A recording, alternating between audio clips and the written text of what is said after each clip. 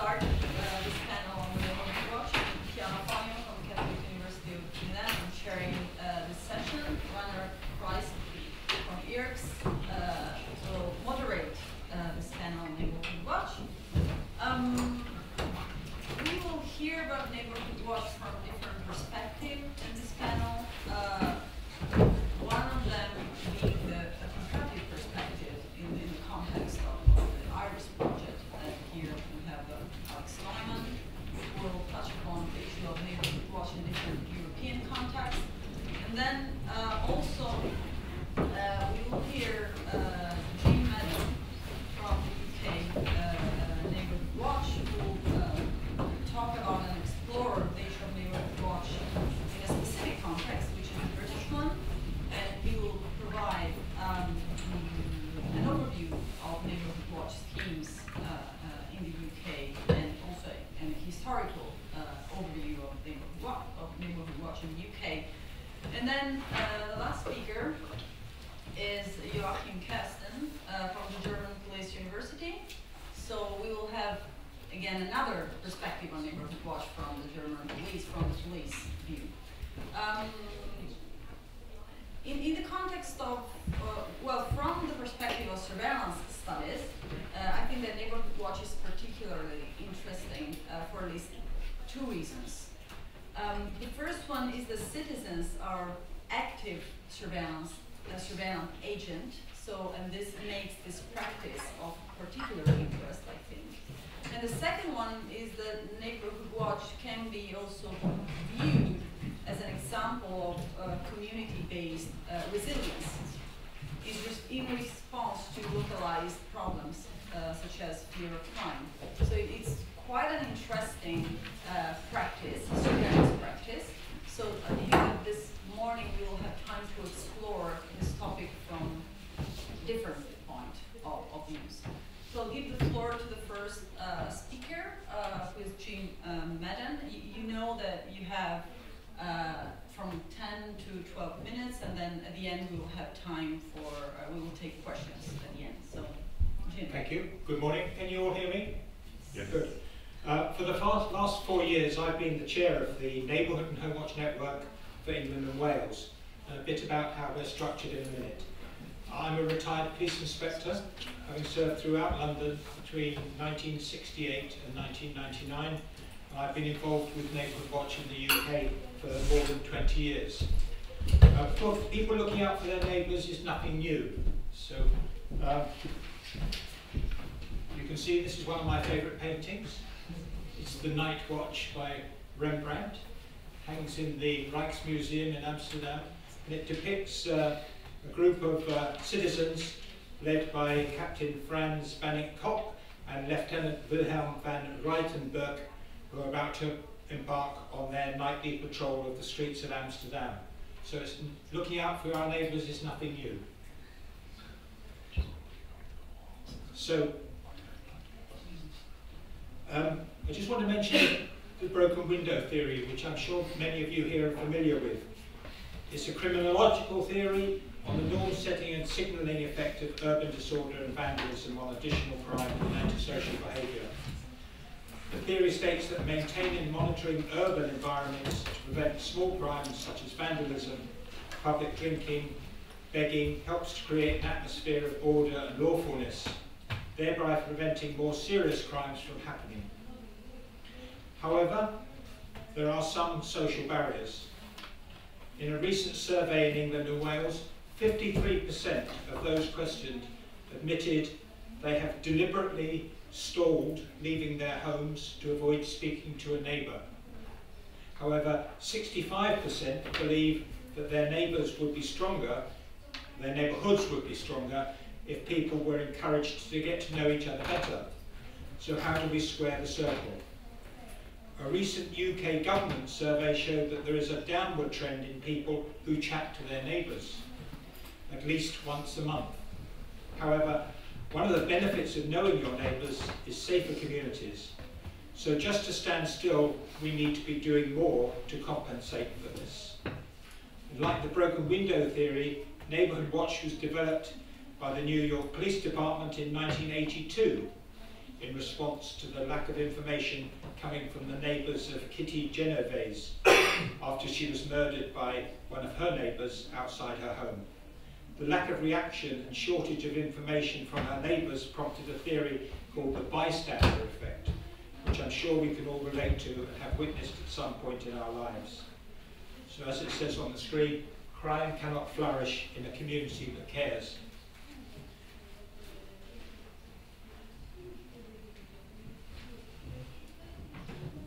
All right. No. Yeah, that's right. Okay.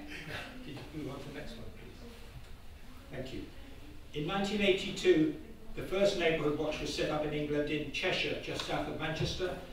It quickly spread to London and other parts of the country. The new watches had a lot of support from the local police, and their primary focus was tackling high levels of residential burglary. Watches were identified by street signs, and watch members placed stickers in their windows. They concentrated on crime prevention advice and target hardening, making sure that residents had proper locks and bolts on their doors and windows, and that valuable property was marked in some way so that if it was stolen and recovered, it could be returned to the rightful owner. This approach has proved to be very successful. Homes were more secure and harder to break into, and the risk of burglars being identified and arrested increased, and together this had a significant impact on residential burglaries. Burglars went somewhere else. They knew they would have difficulty disposing of their loot. There was a significant drop in residential burglary in Neighbourhood Watch areas of between 16 and 26%. And it was reported in today's Danish press that there had been a 12.5% reduction in residential burglaries in the past year, which is directly attributable to the expansion of Neighbourhood Watch, which in Denmark is known as Neighbourhood. Neighbour help. Insurance companies acknowledged this by giving discounts on home contents insurance, and their figures showed that a householder was 6 times less likely to be the victim of burglary if they were in a Neighbourhood Watch area than those who were not. And this figure rose to 1 in 20 if a proper crime prevention survey had been undertaken and the recommendations implemented. So the Neighbourhood Watch brand is very well known in England. In 1992, a survey showed that 94% of the people knew what it stood for, and by 20,000 that figure had risen to 99%. The schemes were started for a variety of reasons. For instance, if a burglary had taken place, statistically the chance of that house or a neighbouring house being broken into in the following 6 months was very high. The police would often set up a watch scheme using the location of the burglary as a focal point and concentrating on the 10 or 12 houses on either side. This was known as cocooning. Now, other people set up watches for different reasons. To get cheap home contents insurance, as I've mentioned. A Neighbourhood Watch area is a safe area, and that has an impact on the value of their houses, or perhaps it's a tool to increase social interaction. However, Neighbourhood Watch developed a reputation of being an organisation of nosy parkers and curtain twitchers.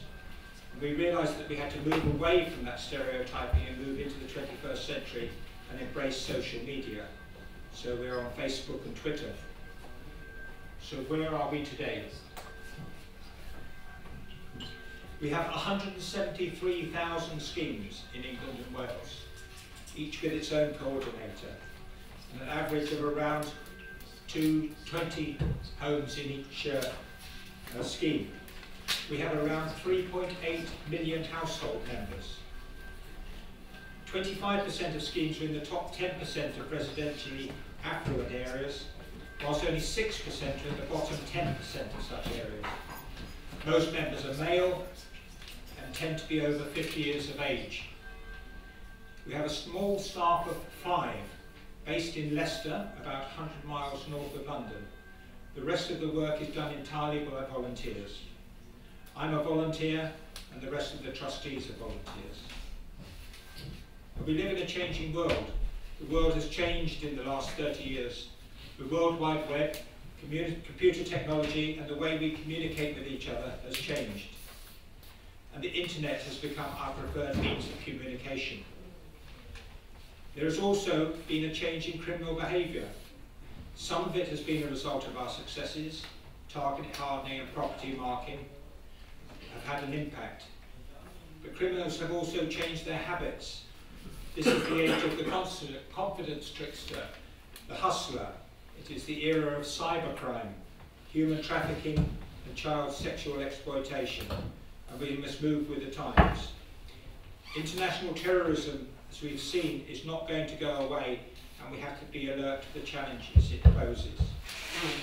We need to give people the opportunity to communicate with each other, both online and face-to-face. Local communities are still important, but so are online groups, community interest groups, faith groups, residents' associations and sports clubs. And we classify these as virtual neighbourhood watches. When the movement started, printed newsletters and public meetings were the way that the police communicated with members. By then, a lot of the crime data was out of date. Neighbourhood watch is not spying on your neighbour. It is being aware of who your neighbour is, looking out for them in difficult times, and recognising strangers and those who don't fit in. We're not agents of the police. We are not run by the police. We are independent organisations supported by the police and local councils. In fact, most of the funding for local groups comes from local councils. In the United Kingdom, we are very proud of policing structures. We have fully adopted the concept of policing by consent. In 1829, Sir Robert Peel, the then Home Secretary of England and Wales and founder of the Metropolitan Police, said, "The people are the police and the police are the people." And this is true today as it was nearly 200 years ago. Just as we have had to change with our method of communication and embrace the digital age, we've had to change our position within the community. We are more about community cohesion. We are developing communities where neighbours talk to each other, where we look out for our vulnerable members, those who are isolated and lonely. This might mean doing their shopping or collecting medicines from the pharmacy. I speak to my neighbour next door because she looks after my cat when I'm in Brussels.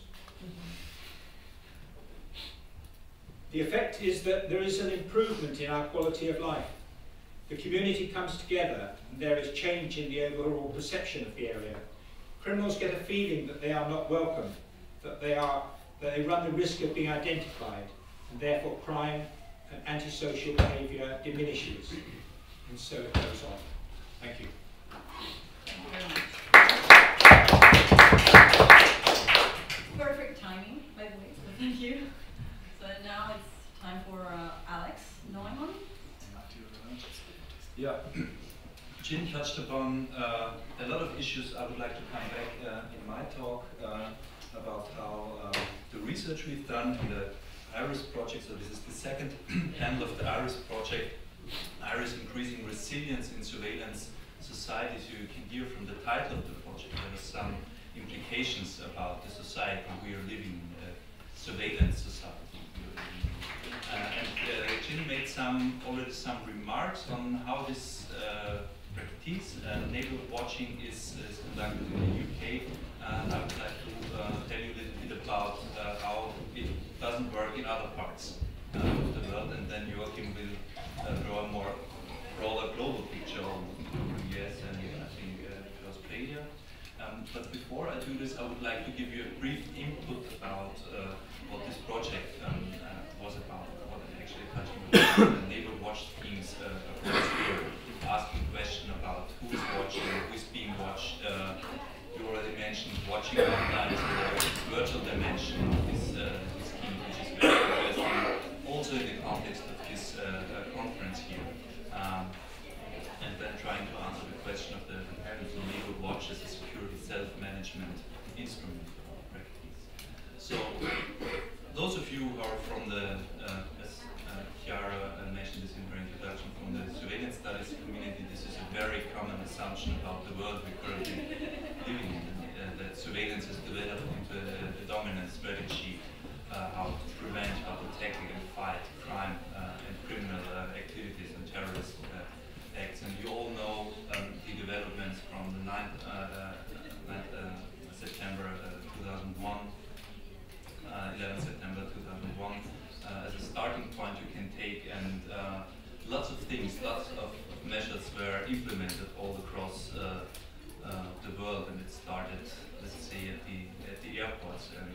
back home, those who are not from Brussels, we go through security checks, and lots of books have been written about these security measures, trying to explain what we're actually doing here. This kind of security theater is the catchphrase here. And of course, what was fiction, let's say, 15 years ago in Hollywood news, you see here Tom Cruise from the almost infamous picture Minority Report, based on the novelist, that now with the capacities that not only law enforcement units but also private companies have to collect data, profile data,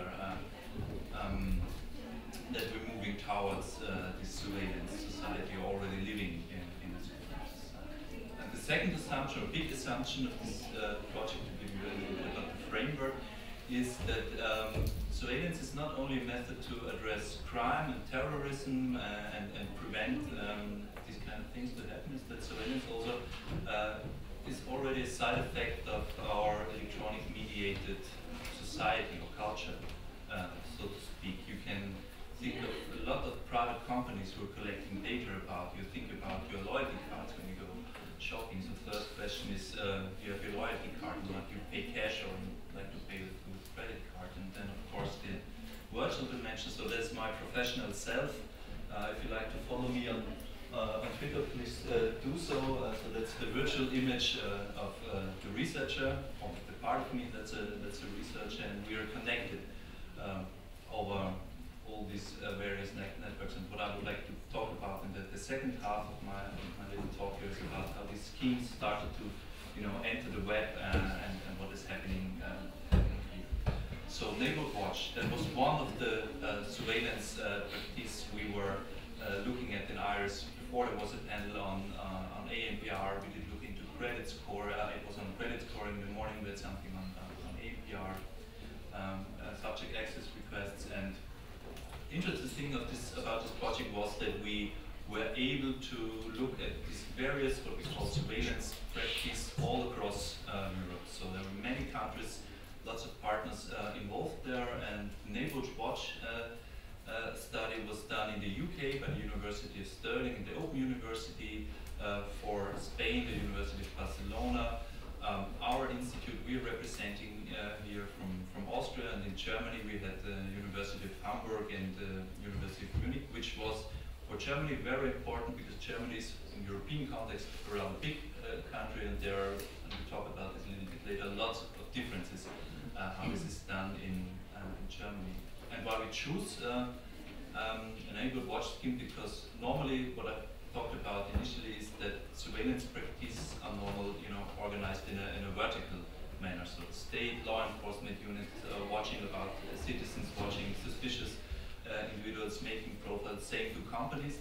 And we were interested about what is in the literature described as horizontal surveillance. So people watching people, neighbors watching neighbors taking care about each other, and that's the reason why we picked this case. The name Kitty Genovese was already mentioned as what is normally described in the literature as the origins of Neighbourhood Watch, and I'm sure Joachim will go much more into detail, so I would like to give you just a brief timeline when this all started in the 1960s in New York, a community-based response to a murder, a case of murder.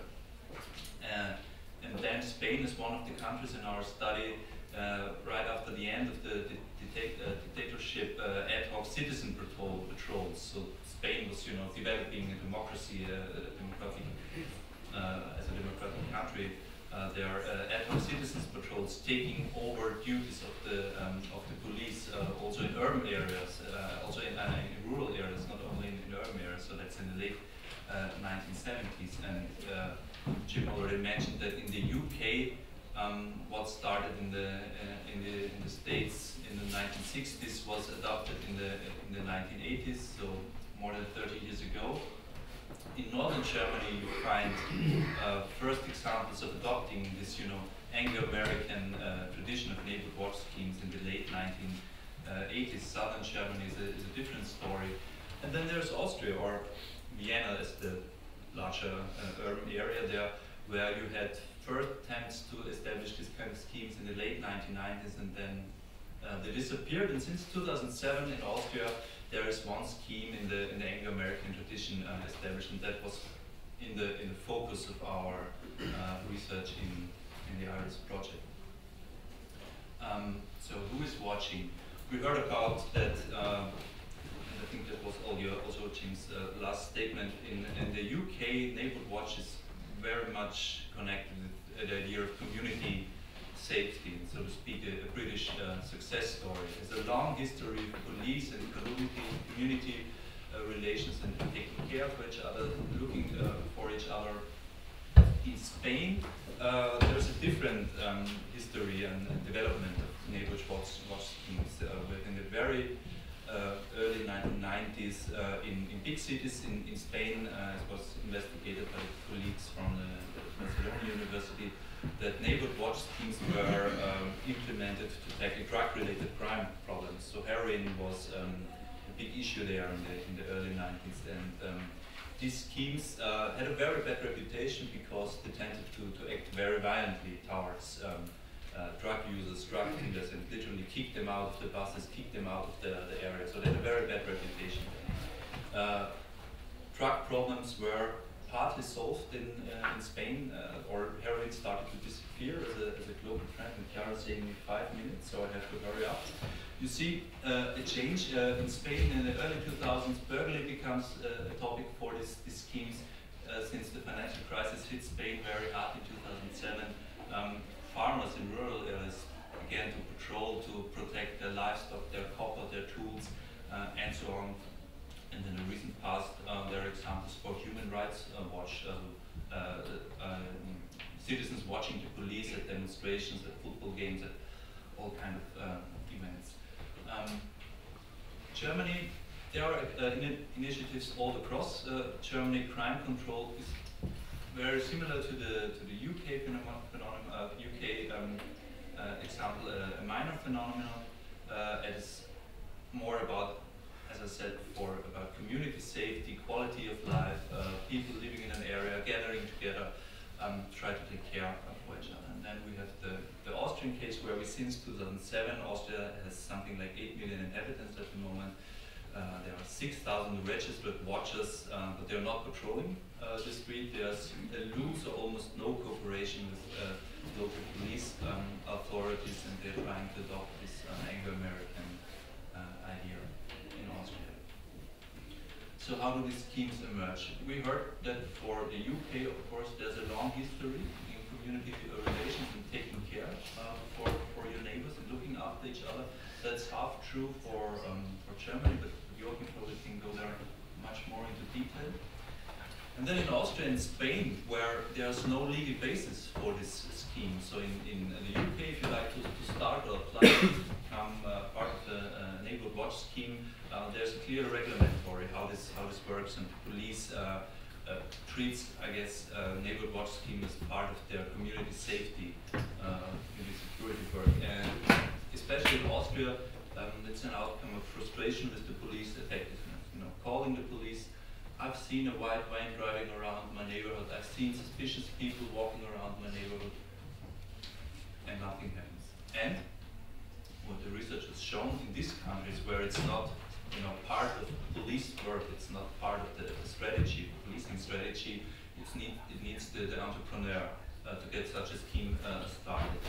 Mostly it's 1 or 2 persons who bring this idea forward, start such a scheme. Can be ad hoc schemes, disappear after a short period of time, but that is sometimes very important that they are lasting long. So we have this, but only in Spain, discovered this new form of neighbourhood watch schemes that are observing human rights compliance of the police, law enforcement units at, let's say, bigger sports events, gatherings, demonstrations, and so on. You see a picture there. Then wearing their uniform, and you can report to them, and they then report to legal authorities if a violation happens there. But that is only something we discovered in Spain. Coming to the online dimension, I guess that's something like 2 or 3 minutes left. I admit sometimes I Google myself not sure if you're doing this. Of course, this is German, but I've highlighted here in blue. This is from the online forum, from the blog of the Neighbourhood Watch Scheme in Austria, where they're discussing my person, so Mr. Neumann. We're learning something here, but Austrians love titles. Although I only have an MA in sociology, I'm here named with my title, so it's a little cultural thing with Austrians. So they're discussing whether I'm a trustworthy person. Person is not what they're saying. I can translate now. I'm a nice person. It's okay to speak to me. Next topic is about fraud on street level, and people are discussing these kind of things in the online blog. And of course, they have a Facebook. It's Pro Neighbor, Pro Nachbar. That's the Neighbourhood Watch Scheme we were talking about in Austria. They have a Facebook appearance where they can upload, users can upload photos of a crime scene or a car that was broken up. And that's the big debate in Austria they are having with the police, is that the Neighbourhood Watch Scheme would like to have access to police data, to know where a crime happened in the area, to inform their neighbors to take care. So they are doing this by themselves. Police says, okay, for data protection reasons we can't share this data with you, we're sorry, but please report. So they are doing their own crime mapping. In a more sophisticated way, doing this crime mapping, we find examples in Spain or all over the world. There's this infamous blog or website and WhatsApp group robbed in Barcelona, but not founded by people from Barcelona, it's by foreigners living in Barcelona, and that happened to them. So it's very easy with Google Maps to provide this kind of crime maps, this rotten neighbor kind of thing you probably heard about. And they're making lists of the most dangerous places in Barcelona. So they become sort of a data controller there, collecting all sorts of data. And here we come to the last 3 slides, and I hurry up.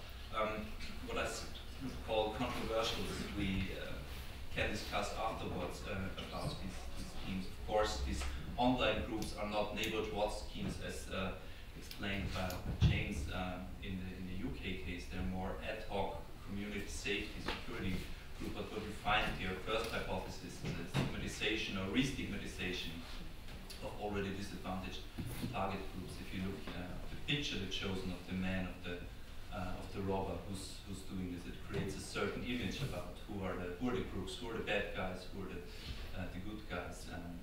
The idea of the white van driving across your neighborhood, you found this all across Europe. The number plates differ. In Austria it's an Eastern European number plate, and UK it's a different number plate, and so on. Normalization of surveillance. That's one hypothesis of the project, what this surveillance practice have an impact on societies. In the UK, you have a long history of CCTV cameras being installed all across the country. That's happening now in other countries in Europe, and they're speeding up. As I said, in Germany,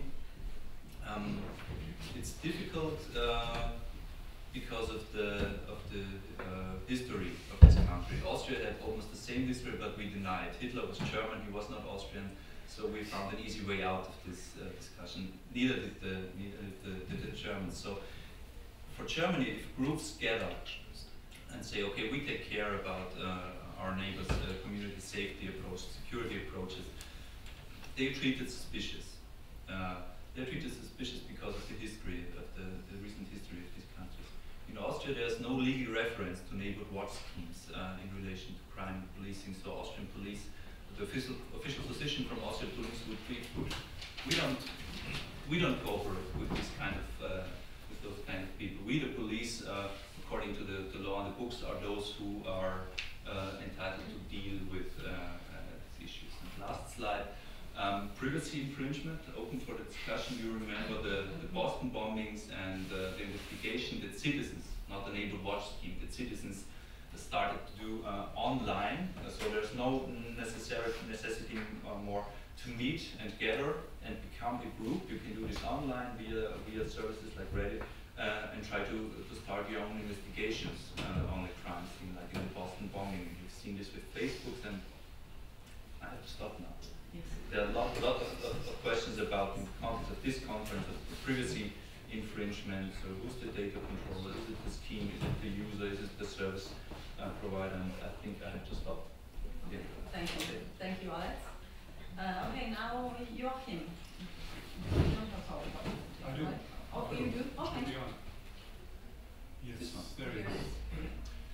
I have very few slides. So, well, Sting is the police. I am not the police.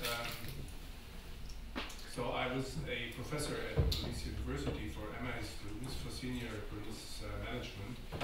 So my son wrote this morning, since when do police data protection? When I sent him a screenshot of the conference flyer. So I am not the police. I just taught there because I couldn't get anywhere else to a decent university. So my background: Canadian MA, Australian instructor or university teacher of criminology, Japan research for a year and a half and 2 years in Evanston, Illinois, in the USA near Chicago. So I'm a comparative studies social scientist, and so I hope you won't be disappointed when I can't tell you details about the working of Neighbourhood Watch in Germany. I think we have a, next slide please. Thank you, Chiara. This is Australia, Canberra. So you see four faces. One is a cop, one is a white face, a black face, and a female face. The next one please, and eucalyptus tree, of course. This is more explicit in terms of symbolism. You have a black person in Mississippi. Well, I leave it to you to do an interpretation in the next one, please. This is North Carolina. These are houses, roofs of houses, and above you see the white of a, could be a black eye, but I'm not sure. So the next one, please. We have this problem in Germany, I think still, not only people of my generation, that the Blockfahrt system, the lowest rank Nazi party functionaries. There were about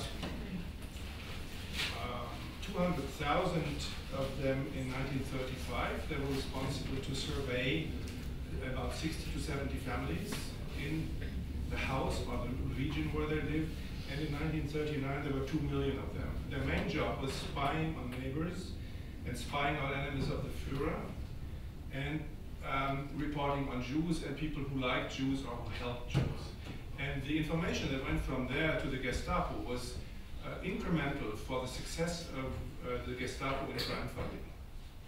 Without this information, they wouldn't have been so successful in detaining people, arresting people, torturing and murdering people. So, as a German, we have a problem with this, as you may understand. I found a similar system in Japan during my studies, where police go to each and every family in the region where they are responsible and interview them. They ask them if they're well, somebody helps them if they're sick. However, it's also finding out about terrorists, Japanese terrorists, if they have any links, if they have any information. So it is a data gathering exercise. It's done by foot, face to face. Maybe it is more advanced and sophisticated now in the digital age. One important point for a comparative view is that Neighbourhood Watch comes from common law cultures, and they differ in the relationship between citizen, the state, and citizen and the police, and state and the police from civil law, Roman law cultures in continental Europe. And people often forget about this. They look at the advantages or the successes of Neighbourhood Watch in the UK or in Ireland or in the US or maybe in Australia, and then they say, oh, let's adapt this. It doesn't work because it's a different scene. Another special case is Eastern Europe. We had a meeting at the Council of Europe about community policing, and this Hungarian scholar stood up and said, sorry, we had community policing until 1989-90. And honestly, we are sick and tired of it. So please try, you Western Europeans, don't try to talk us into community policing again. We had it. It works for the state. So this is something I think you have to keep in mind when you look at this. Yeah, this has been mentioned. Kitty Genovese was the non-helping bystander syndrome. People who were walking by while the women were screaming for help, being raped, and then murdered. Nobody did anything. This is different from fighting crime. So the origin, in my mind, is not from crime fighting. the origin is from sort of community activity or simple values of humanity. You help your neighbor, it's in the Bible, you know. So the shooting of Martin by a neighborhood watch captain in Florida is sort of the end of this sort of crime fighting. This is my boardwalk. This is my front yard. So I use my gun and I kill you because I watch the neighborhood. So this is sort of the negative end of the spectre of neighborhood watch. And it's different from what it started from. Question is, what is a neighborhood? What is a community? We have done 3 years of research for the European Union on minorities and policing in Germany, Hungary, and Austria. The community in Berlin, where we did the research, is one of the most difficult communities in Germany. It's called a Turkish community. But if you look a little bit closer, like our interview partners, they were from Lebanon, there were Arabs, there were Kurds, Kurdish people from different parts of the regions where Kurds live. There were Alevitin from Turkey. There were more sort of conservatively religious people from Turkey, very, very different people. Now the main conflicts that they talked about was not with the German majority society or with the police, but with other family clans. About, guess what, money, mainly, or honor, or other things. So this issue, this idea of a community as a healthy, coherent, wonderful, kumbaya singing little thing with street parties is a fictitious Mickey Mouse image of criminology, which is very persistent, but not real, at least not in the data. So, when we lived in Evanston, Illinois, there was Skokie. Skokie is a Jewish community. It's Jewish. Most people there have a Jewish background. Vinetka is a neighborhood where Charlton Heston, the president of the National Rifle Association, lived. In his basement, there was enough weapons to start the Third World War. Completely different, just surrounding Evanston, Evanston's university neighborhood. You cannot compare these places in a small circle of about 25 kilometers. If you look at the French minority quarters, the banlieue, and the German examples, they are entirely different. The people in the banlieue, they do not only hate the police for reasons which are understandable, they hate the majority society, because they're 35 kilometers away and there's only one bus every hour going there, which is used by the mothers, who's the only one in the family who has a decent job, namely cleaning after other people. So if you look at this in Germany, it's very different. The migrant neighborhoods are very different from the French neighborhoods. There's research by Max Planck and the University of Grenoble how kids, school kids, 17,000, see the police, how often they have been mistreated. It's completely different. In Germany, you have no difference between migrant background or German background. In France, there is a huge difference in terms of being mistreated, in terms of being complaining about lack of respect, and so on. Of course, the other side, the police report similar things. So, does Neighbourhood Watch reduce crime? I have looked at the results, they are mixed. At best, and they are always from common law countries. I haven't seen any empirical studies done about crime reduction in continental Europe that have convinced me as sort of somewhat serious empirical work. Which crimes are reduced? That's important. Is it property crimes? Now, in Australia, we lived in a neighborhood watch area. We were break and enter twice. Once in bright daylight, once at night. I didn't even wake up. My wife took the two junkies and sort of like dogs and said, go and get out of here. They didn't do anything. They didn't pull a knife, nothing. This was a neighborhood watch area. My friend Steve, Reinhard knows him, his video recorder at the time was stolen 5 times. Then the insurance company said, no, sorry, sir, no cover anymore. By whom? By junkies. By people who are trying to steal things because they need money for. So if you look, it's not neighborhood watch, it's what happens in the drug market and how the society reacts to illegal, illicit drugs and drug taking, what determines crime. Another thing, if you have a lot of trust in police, there's more reporting. Unfortunately, this leads to an increase in the reported crime statistics. Then people say, crime's going up. Jesus, what's happening? Police isn't doing anything, you know. So all these things are differences that have to be looked at. Now, finally, what we have found out in our project, and this will be my last remarks, trust in police arrives on foot and leaves on horseback, or rather leaves with an Audi A8. Yeah. So if people in minority communities report about being treated very badly by police, like is the case in Hungary. In Austria we had sub-Saharan Africans.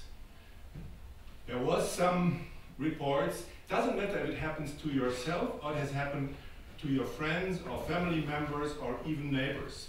The news spread like a fire, like a bushfire, that police has done something wrong. And then trust in police is gone. Now, if we have cases like Charlie Hebdo and the cases that have upset us in the last 3-4 weeks, if minority people do not report because they lack trust in police, we have a very serious problem. I think you have to look at European countries to see how trust in police differs. There is a survey by a Finnish colleague of mine, trust in police in 16 European countries. Very, very different. Surprise, surprise, lack of trust in police correlates highly with corruption index, with spending on social security and education. Sort of, the more you spend, the more trust you have, and it correlates negatively with police numbers and spending on police. Now, as long as this hasn't been explained to me in a very sort of convincing way, I am very careful with new schemes of crime fighting. Thank you very much. Thank you very much.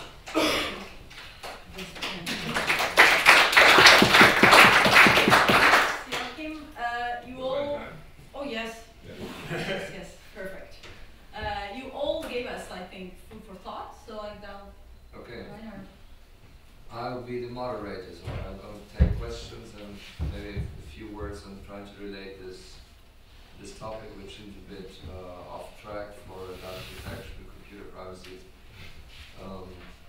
conference, to relate this a bit more to the topics that we discussed in all the other panels. I think what is, if you look at Neighbourhood Watch, and we've seen quite some convincing examples, and we've seen all the breadth and differences laid out here by contributors. It's a kind of it's an attempt to revitalize or to re-establish basically an old village-type form of social cohesion, close social contacts, and in order to fight crime. Well, as our first presenter showed us, there are two entry points. You can say, well, let's have a good, coherent and friendly neighborhood where people look after each other. The side effect will be crime goes down.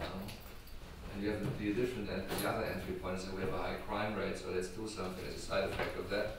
We can sort of revitalize or reactivate our neighborhood. As Joachim, I think, has convincingly showed us that this idea of a coherent, cohesive, almost rural village type of social environment does not fit most of the urban areas where crime really is a problem. So, to some extent, it's an ideology. Now, where come the data in? I think what I find interesting is that in the attempt to reenact an old social form in the 21st century, looking at a pre-modern form in postmodern times, so to speak, suddenly the issue of data pops up. You have the online community, and as Alex has shown, suddenly your name is somewhere in a platform or in a blog or in a forum you never subscribed to. And doing Neighbourhood Watch in the pre-digital times, you see form of almost social work, where when you do it in digital times, you suddenly come up with problems. Rough neighbor was mentioned, and there are a couple of other such cases where people do witch hunt on the web, when suddenly new data emerge that are not controlled. I think this is something where the general frame of this conference becomes important, and you create a set of data, you circulate them, you put them on a website, and who's supposed to control them? If it's all bottom up, if it's all quote unquote spontaneous. So this may be one of the links or the interfaces to the topic of the conference. There's still 20 minutes to go for lunch, so we can start a discussion and collect questions. Yes, 1, 2, 3. You go ahead. From my script, I have a question of clarification, for clarification. And for you, Joachim, you mentioned a few times that the difference between common law countries and continental countries was significant because of the difference in the legal system. But I'm not a legal scholar, so I have not got a clue how this difference actually works out on the level of neighborhood watches. And another question for the panel as a whole is that a couple of years ago there were some local initiatives both in the US and in the UK about granting citizens access to CCTV systems to watch apartment buildings or something, and it also involved access to, web-based access to police cameras even. Did you come across these initiatives? Because there will be a clear link, obviously, with the theme of the conference as well, if CCTV systems would be used by neighborhoods. Let me collect the questions. Thanks for the panel. He basically talks about how citizens join forces to watch the neighborhood. I was also wondering, or I wanted to ask you a question about the way in which new relations are established also between governments and citizens, for example, through enrollment programs or registering programs, such as in the Netherlands we have Burgernet, which sends text messages to citizens to watch out for something that has just happened. Recently, I was also listening to a presentation by someone who talked about how in South Africa, private security companies and citizens join forces to create secure zones. So I was wondering the extent to which you've seen these kinds of developments also in your research. So there's 1, 2. Okay, thanks. Just a little question to Alexander. You mentioned this disbalance between northern and southern Germany, and you promised to follow through on that, but you didn't do so. Could you just elaborate on that a bit? Because I'm doing field research in community policing and civil society initiatives in terms of security as well. And I mean, we've done research in southern and western Germany, and we found little to nothing, which was actually not surprising. But maybe if you could just say a few words on northern Germany. Yeah, neighbourhood watch schemes, I suppose, could have organically grown and not formalized into a structure as such. The panoptical aspect of this, of watching the watchers, to what extent is a neighbourhood watch scheme safeguarded against privacy of the residents in the neighbourhood being kind of compromised in some way through over scrutiny of their movements, etc., in what is actually a very informal and unregulated fashion, and whether or not it is desirable to have actually a structure which allows some protocols that would make sure that we don't throw the baby with the bathwater. Would you say a few words about how to opt out from being neighborhood watch? someone, not the terrorist, but would not like to be part of this scrutiny, even she would take the risk. Let's have a round of answers and then a second round of questions. Okay. Well, I think taking the last question first, which is probably in the UK, if if 3/4 of the residents of a block of flats or a street or wherever, a village, decide they want to have a neighbourhood watch scheme in the area, then it will go ahead. There will be some people who don't want to participate, don't want to be part of the community. It's entirely a matter for them. And somehow in the back of my mind, one asks the question, why don't they want to be? Have they got something to hide? Are they? Maybe they want to be are part they, of the community, but they do they become the watched rather than the watchers? So I think that is the way it works in the UK. The lady was talking about Burgernet. We had a conference in Vienna in October, and we had a presentation then from the Deputy Chief of Police in Amsterdam, and he showed us a DVD about Burgernet, and it was something that I took back to my colleagues in London because I thought it was an excellent scheme. And in English we have a phrase which means steal other people's ideas with pride. Don't be ashamed of a bit of plagiarism because it always happens. So that is something that we're looking at in England. I thought it was a very interesting programme, and the way it worked was very good. I don't know if there's anything else that anybody wants me to talk about particularly, but no, sounds different. I'd like to come back to first to your question on this German-specific question. We could talk over lunch about it. What the colleagues figured out in their report, it was done in Hamburg and in Munich, that in northern Germany the community safety idea of these schemes is much more adopted or much more liked by the neighbors than in southern Germany, like in Bavaria or Munich. It was described that it was very difficult for these schemes to implement this, what changed this original idea of looking after each other, taking care of the neighbors' cats. That was for cultural reasons difficult there to implement there. Of course, the compliance with the police is almost the same between northern and southern Germany, but this community safety aspect is in our report described to be working better in northern Germany. That was the difference. And then the most interesting question, very interesting question from you on how to opt out and how to overcome the privacy implication of if you're living in a neighborhood area. What I did in our study, I spent a couple of days with neighborhood watchers going around the areas, visiting there at home, and try to talk with the neighbor across the fence, or talk with people who live in a neighborhood watched area, and that is exactly the issue, especially in countries like in Austria, where it's not that common or doesn't have this long background as it has in the UK. That the neighborhood watchers themselves are considered to be suspicious people. We heard about this block party system, the Nazi regime, and that is still something also we don't talk about these times anymore. Not the old, not the young generation, but it gets this certain smell.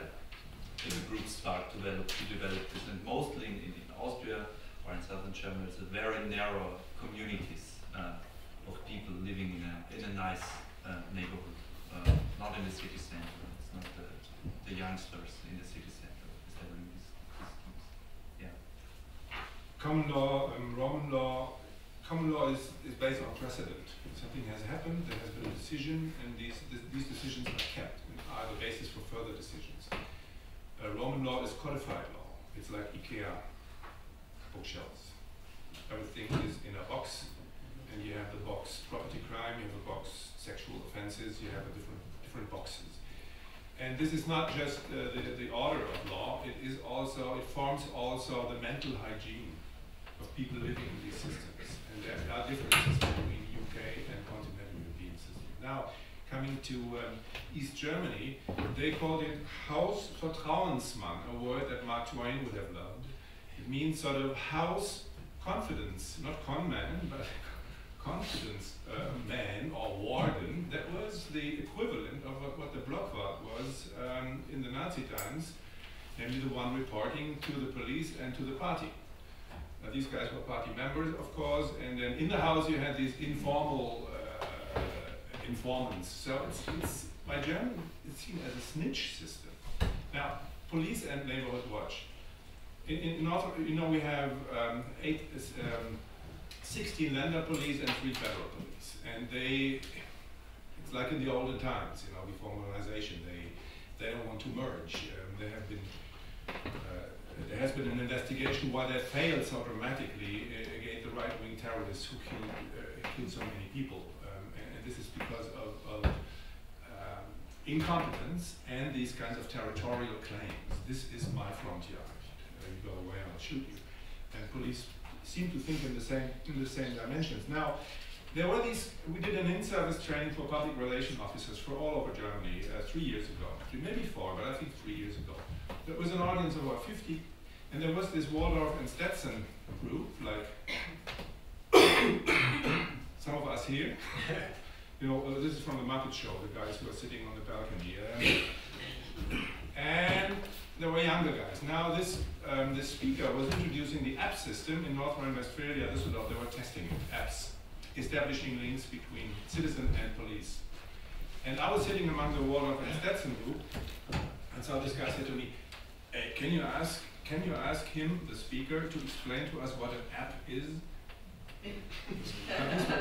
Police officers in their 50s, mid-50s. They didn't know what it was. This tells you something about this is something for specialists, but in sort of practical policing on the streets, this has very little significance. And so this is, I think, what I wanted to say. And we are somewhat associated to the secure zones. In our research in Hungary, we found, of course, if you want to call them neighborhood watch, I don't know, I wouldn't. If I were Hungarian, they have uniforms, and the uniforms are the ones that they also wore during the fascist times when they collaborated with Hitler, and they go into the Roma villages to create secure zones by threatening people. Now this is not 1942. This is 2014 in Orban's new wonderful Hungary. And the Jobbik party has nearly 20% of the votes in Hungary, and they are openly anti-Semitic, homophobic, misogynist, and so on. So in these countries, I don't think in Europe now we have a stable situation. We can say, oh, we can trust the people. They have nice communities. They are all Democrats. Please excuse my skepticism. Okay. There's two issues still not answered. This is one with the citizen access to police data. Would that be a part of can that be integrated as a part of established? And the other one is there any privacy? I mean, we have this data, you know, proliferation of personal data through Neighbourhood Watch websites. Is there a policy or a standard to minimize the effects or to control this, to get this into some privacy regime? In the UK, the data protection legislation is very strict, and if information is shared incorrectly, the Information Commission will jump very hard on people that do. There are ways in which Neighbourhood Watch people can become police service volunteers, in which case they go through the normal scrutiny, their background is checked very thoroughly, and if they're approved, they have access and help in police stations. And one of the ways they do that is by disseminating information regarding crime trends to the local community, which is very much redacted. The identity of the victim is always taken out. A location in the UK, we have postcodes, zip codes, whatever, and so it would show just a small area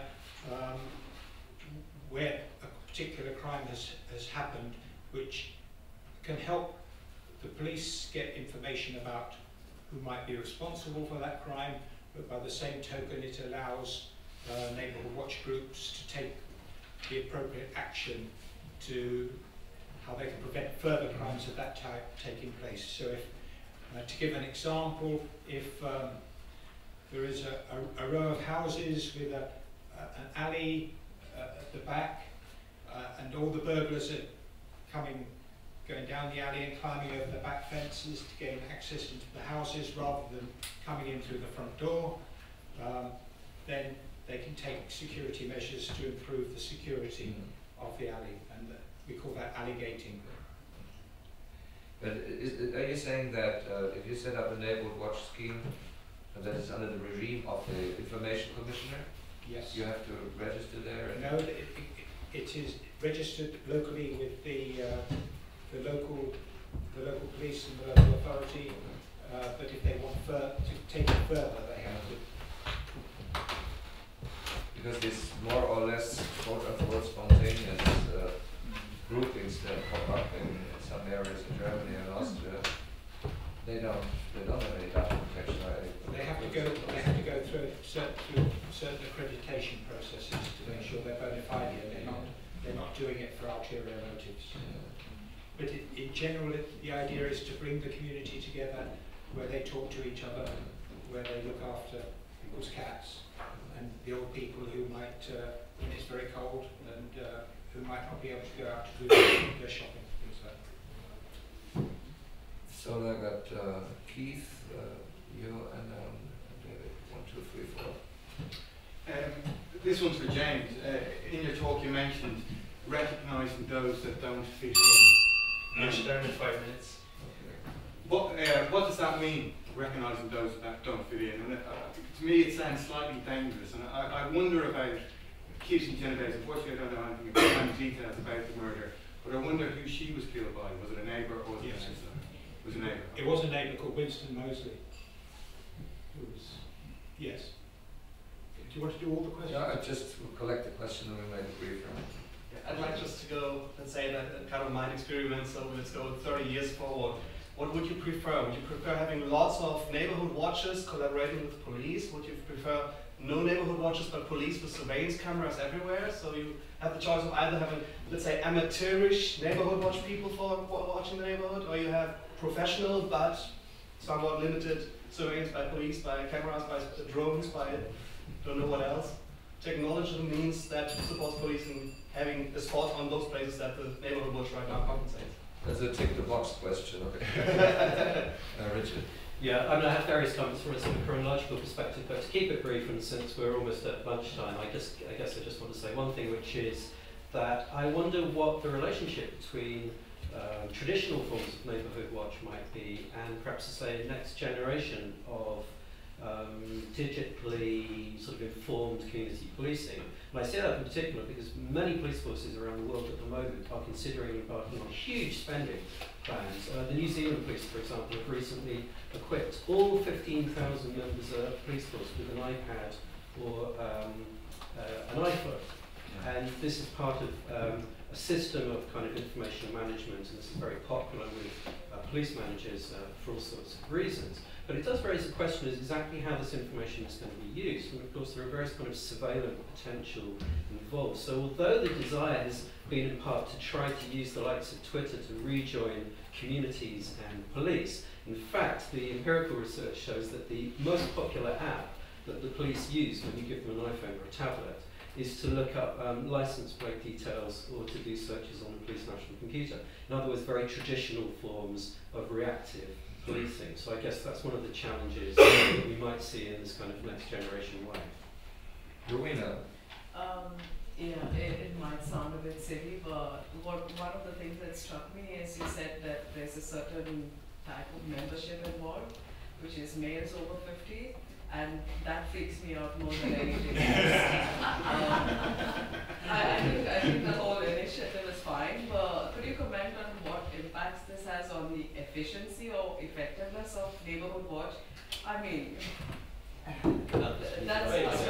that just strikes me as very bizarre. Is there some sort of explanation for it? When you talk about efficiency, have you ever tried to stop to women, not to mention men, stop talking? Have you ever tried? That's right. Very quickly answer. Yeah. I think the reason I would say that it's more older men is because the younger generation are very busy, they have a day job, they don't have time to get involved, and likewise with the women, they are very busy. So I'm responding to your gender-specific question. I think perhaps the older men have got more time, and therefore they can. So that's my excuse.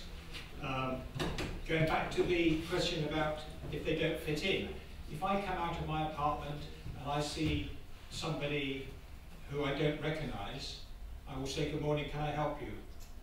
in a way that acknowledging that they're not part of the group the area where I live. I live in a small development with 27 dwellings, so I hope I know everybody who lives there. And they might say, I've got a parcel for Jim, or I've come to do this or that or the other, and I say, fine, thank you, carry on. But it's acknowledging that there are some people who might go into an area for unlawful purposes. That's what I mean by don't fit in. Perhaps it was a bit abbreviated, conscious at the time. But the danger might be within. What the danger may be within. Within, indeed, yes. Yeah. Alex? I'd like to combine an answer on your question about the future. You haven't given me any layer, a suggestion of a layer that might be socio-contextually relevant to this situation. To combine an answer on the question about what is the future of community policing or security in public areas, and Keith's perspective on, Richard's perspective on how the police will deal with all these tools we have now, online tools. And, I think probably not in 30 years' time, but my prediction for the future would be in 5 years' time. There's a strong, police trying to get more and more citizens involved in this kind of security reporting apps, and I've been in development of a process of developing such an app where citizens can report, as you said. For the younger generations, these schemes seem not to be as attractive, but they create these ad hoc groups like Robbed in Barcelona, Robbed in Vienna, and whatsoever. Police trying to move this developments, these ad hoc online groups into applications for smartphones, tablets, and so on, which in a way are more controllable and moderatable for the police. And I guess that would be my prediction for the future, that we see more and more citizens coping with police apps, and that we get this old idea of overcome the civil inactiveness that was shown in the Kitty Generese case into this police and citizens application. That would be my take.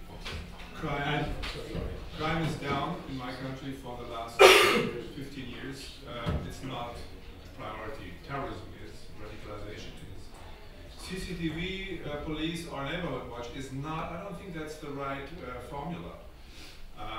Because police efficiency in crime fighting is nothing much to shout about. And so I think that this creates a wrong kind of I looked at the literature because I'm a good boy. I thought I'd go to this international conference and I shouldn't look at the research. I did. There is, if you look at Google Scholar or other schemes, search engines, there is a difference between Trayvon Martin and post. The number of publications in scholarly media and also in print media has risen dramatically after the shooting of Martin by Neighbourhood Watch Captain Zimmerman. There is an awareness and debate going on. I think I read one article that said we need more certified schemes if we do Neighbourhood Watch. We need to check out the people who do it. And we need to be very careful with the connection to the police. So I think that the climate is changing. Finally, gender, this is a very good question. In our research, the minority women had trust in police, even if they had bad experiences. Males between 15 and 25, no. So at least these kinds of things you have to consider when you create these schemes, at least for minority neighborhoods. So thank you very much.